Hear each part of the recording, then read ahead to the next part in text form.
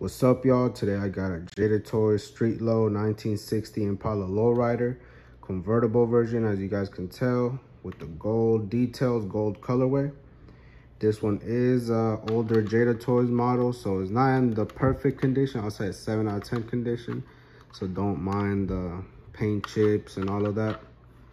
This, I will say, is a late 90s, early 2000s model of Jada Toys. You can tell by the old school streetlow logo back here on the fifth wheel and on the old school Jada Toys logo right there.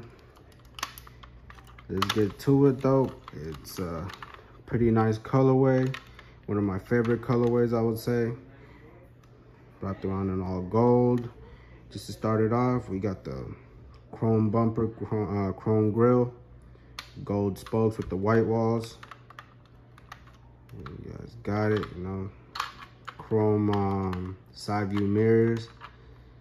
You guys got the famous 1960s stripe with the arrow.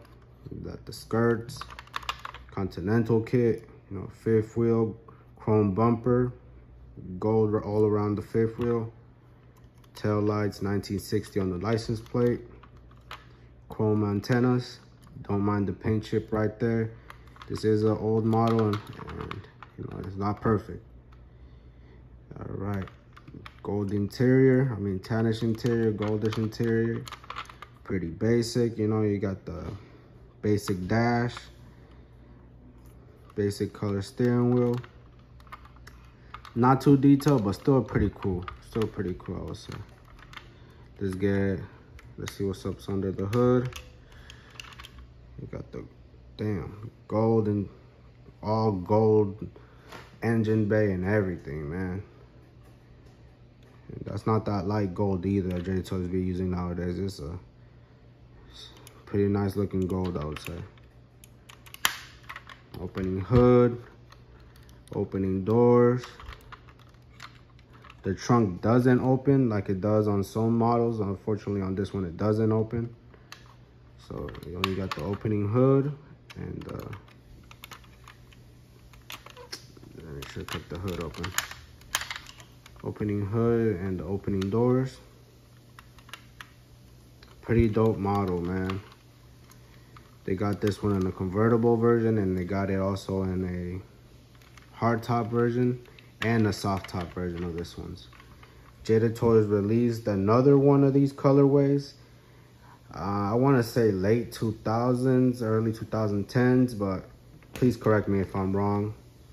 I haven't done my research too much on these, but I know they got a newer version, and it got the only difference is it comes with the chrome rims, chrome engine bay and everything, and it got the red dice hanging from the mirror. This one doesn't come with the red dice or a rear view mirror, but the newer one does.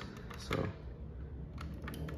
make sure, you know, to swoop one up on the Facebook groups or on eBay whenever you see them. On a good condition, man, you might just find one from like around 60 up to like $80, I would say, the max. But you know, you still have people out there that'll sell you one for like $10, $20. You know, might just get lucky. But yeah, man, that's pretty much all of it. That's all I can say about it. It's a pretty nice car, 1960, one of the pretty underrated years for the Impala, I would say, but I think they're dope. Besides the 61, 59, you can't go wrong with a 1960. But yeah, guys, let me know what you guys think, how you guys feel. Would you swoop this one up? Hopefully Jada Toys brings some more street lows out. Check it out, man. Check me out on Instagram. That's Collectibles1. And all right, man. Later.